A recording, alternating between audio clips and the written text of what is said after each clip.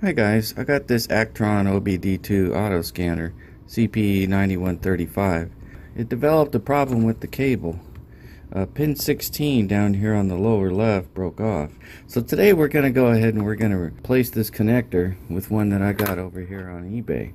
And I'll leave the link down in the block below. So with that being said, let's just go ahead and get started on this. Alright, here's all the tools and stuff you'll need. Some forceps, side cutters, round nose pliers, or some sharp needle nose pliers, or acid brush, alcohol flux, pretty much the basic tools for this. You'll also need a heat gun, or what we call a B1C. It's a Bic lighter, the heat shrink. And so anyways, that's pretty much it. I'll put a list of all the stuff in the description or the show more tab down below. Cut your old connector off and leave about 2 inches. Then after you got that done, use your hobby knife to score around it. And then once you've scored around it, then go ahead and bend it open like that. Sorry about the focus there. Your hand got in the camera. And then you can remove it, pull this pigtail off. There you go, like that. And that'll expose all the wires.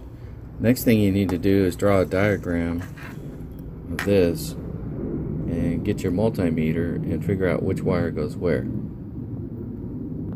After you strip the wires back on the connector, figure out using your multimeter where all the wires go. I've already done that, and this is where they go. There's 7 wires there. One of them I had 22 ohms on it until I wiggled it. That was on the shield one. That's the one I'm currently on right here. But it turns out it's just probably a bad internal wiring, or there's something there, because when I wiggled it, it went down to 4.5 ohms. So I'm pretty confident that this is correct now. So now all we have to do is we have to get the connector wire from the actual unit, and we need to strip it back and then put the new connector on. And I'll show you how to do that. It's time to go ahead and strip this back.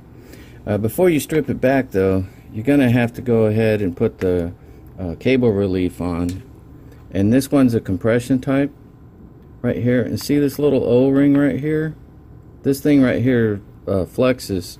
So you'll have to unscrew the compression nut relief off that and then put this on.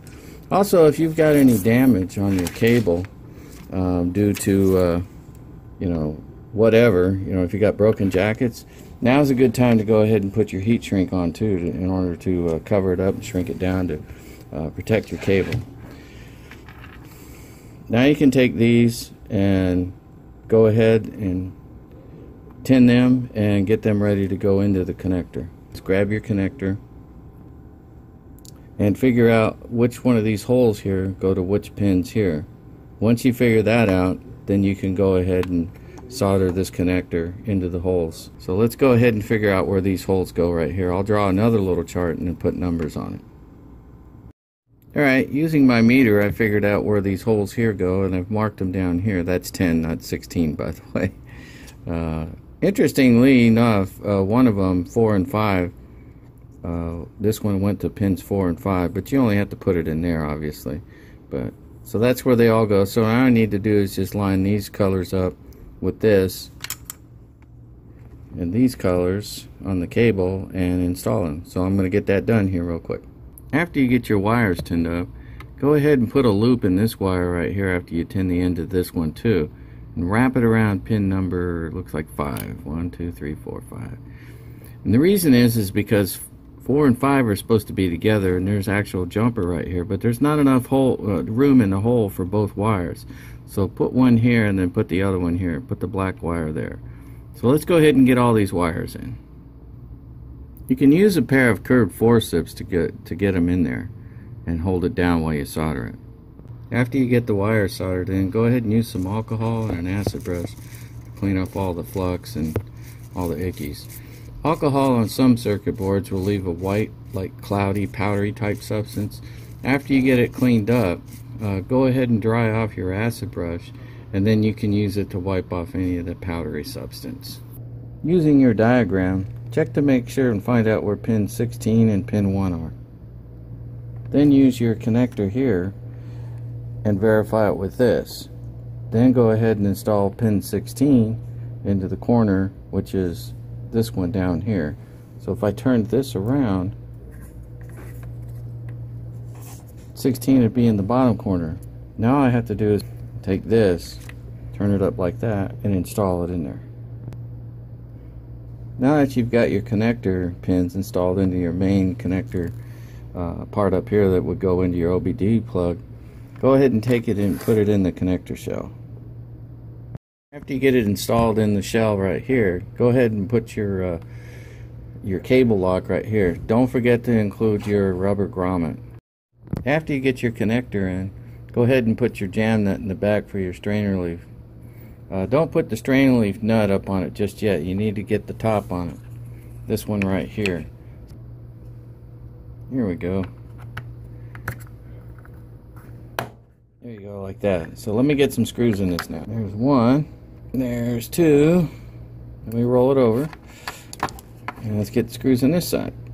Alright, that's the last screw. So what we need to do now is put this on here. Now take your crescent wrench and tighten it up.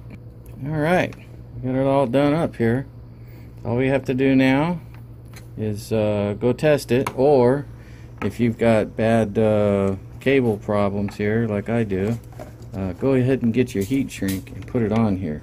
And there's two ways to do this. You can just shrink it on and be done with it, or you can actually take some epoxy and put it around the ends over here and heat shrink it, and the epoxy will seal the ends so no moisture can get in here. I don't really think it's a big deal because this connector here is not sealed internally, so I'm just not going to worry about it. Also, the wires inside have jackets on them too, so I'm just going to go ahead and put my shielding on here and call it good. Alright, next thing you got to do is heat up your heat shrink and shrink it down and make sure your cable's all together real good. Alright, there we are, all done. All I have to do is go and test it. I'm pretty sure it's going to work, but I'm sure you guys know how to use it if you're already looking at this video. So the ends are all covered up now, so now there's no more bare wires or a broken jacket right here. So here's the connector. It's all done up. It's all cinched up. Everything is ready to go. I appreciate you guys watching. Please give me a thumbs up and subscribe if you like this kind of stuff. Talk with y'all later. Bye.